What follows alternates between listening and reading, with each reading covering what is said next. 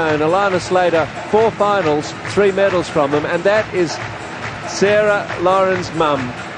Travelled all the way from Western Australia, and her daughter made it well worthwhile.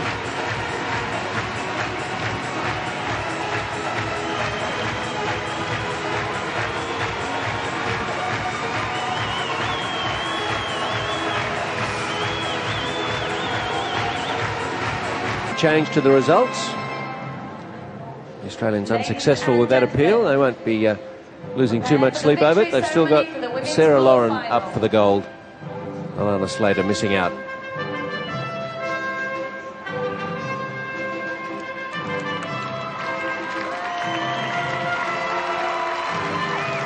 Let's not worry too much about the protest. Let's focus on these 3 women who will take their place on the medal dais in just a moment. Sarah Lauren, Becky Owen and Kylie Stone. Australia, England, Canada. The 3 countries which have dominated the 4 days of artistic gymnastics here in Manchester.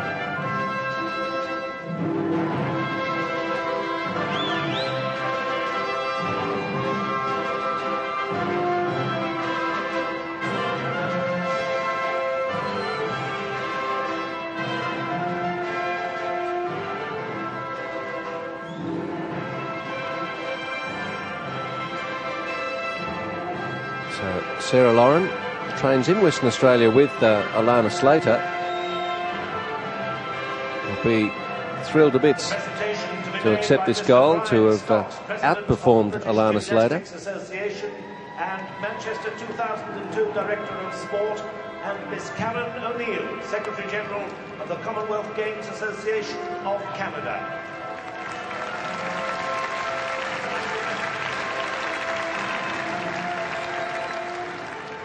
The bronze medalist with a score of 9.212, representing Canada, Kylie Stone.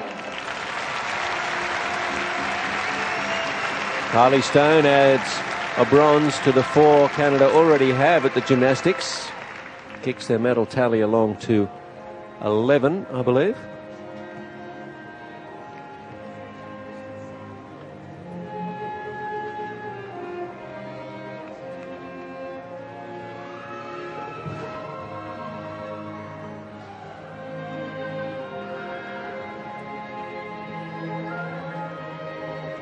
Ladies and gentlemen, the bronze medalist Kylie Stone from Canada. The silver medalist with a score of 9.237, representing England, Rebecca Owen. Well, it was a mighty performance. I would suggest to you she's never done a floor routine as well as she did it today.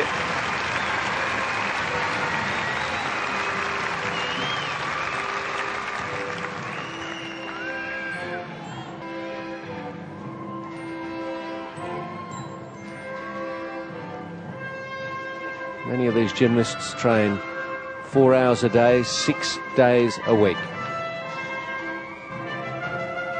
Even more close to major competition. The silver medalist from England, Rebecca Owen.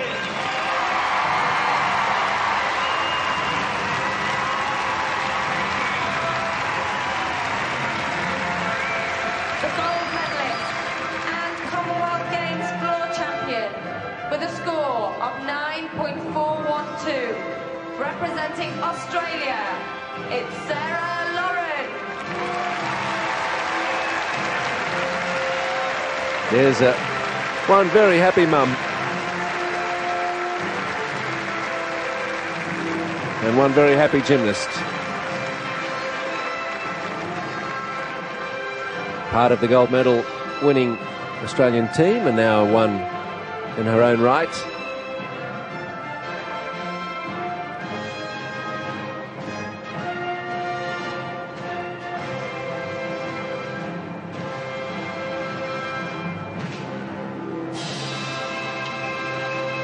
Ladies and gentlemen, the Commonwealth Games floor champion, Sarah Lauren.